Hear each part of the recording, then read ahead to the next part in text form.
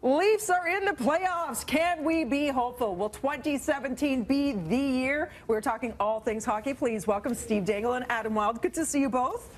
Adam, we get to see you quite a bit. Yeah, I'm here a lot. So, yeah, better to see you, Steve. I'm the special one here. It's unique that I'm here. Guest. Yes. You really are. You really are. You guys are the #1 podcast. That's a lot to brag about. It's according to my mother and also wife. And she's watching. Hi, Mom. Hello. And wife. Let's talk about Saturday night. What an amazing game. I guess my cardiologist wouldn't say that. That was insane, and it was the Leafs season in a nutshell. The Leafs rookies were doing everything. Are they going to be able to hold on to a lead and finally triumph? It was nice. It was an exorcism. It was like, you know, there's one of those things that you don't believe it until it actually happens. It was like the Raptors when they finally won a round last year. It was like, okay, they can get out of the first round, and then after that it felt like the pressure was off, and I think that's exactly what happened. Well, and the Pens were the first one to score, and apparently the air got sucked out of the room, and it's like, can they do it? Yeah. Not just the Penguins. Phil Kessel. Phil Kessel. Why? Yeah. Did it have to be? Old guy. Yeah. Well, new guy, you know what I mean, but got traded, and you're thinking, that's it, we're doomed. And then they got it together, guys. Let's talk about Austin Matthews. He's one of the only players to get 40 goals before he's only 19. He's a pretty good player. Before the age of 20. Yeah. Mike Babcock might say he's a very good player. Very good player. Good opportunities. Plays game right, lives right, and you know he's just a great player for us, and he's going to be the future of this team. It's like Mike's here. I think so. You know, Austin's important because, you know, this is the first American-born player as a rookie to score 40 goals. Yeah, he now holds that record. And he also holds, like, the Leafs point-scoring record now, the Leafs goal-scoring record for his first season. I mean, this is pretty special stuff, and this is just the first season. Like, you know, he won't hit his prime for another, 5 to 7 years. Okay, guys, they're facing the toughest team Thursday night. What are the chances? Capitals, no big deal.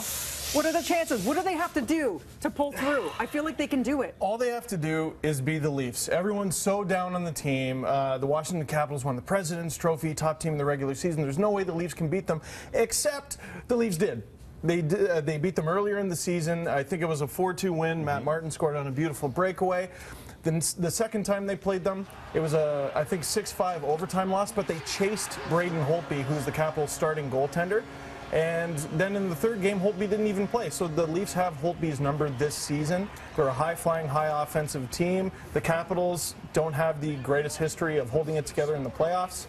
I think it's doable. They have cracks. And the important thing here, too, is that the Capitals are in a spot where they've got a bunch of guys whose contracts are expiring. They won't be able to re-sign all of them. The Capitals probably won't be as good next year. So the pressure is on them. They have to do it. The Leafs are like, well, we got in.